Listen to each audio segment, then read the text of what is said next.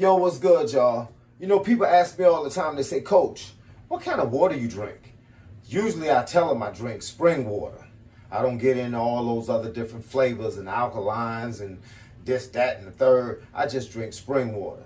But I also make my own water. So I get a pot, I put it on the stove, I boil me some water, I pour it in my cup. It's nice and hot. I put this cup in the refrigerator, leave it in there for about 30 minutes, and then from there, I take it out and I start drinking.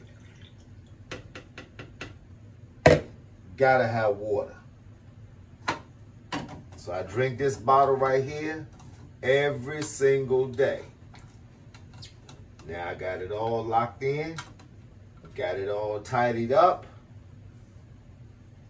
So I'm about to put it in the refrigerator, and I'm gonna catch y'all on the flip side, because I'm about to go for my run.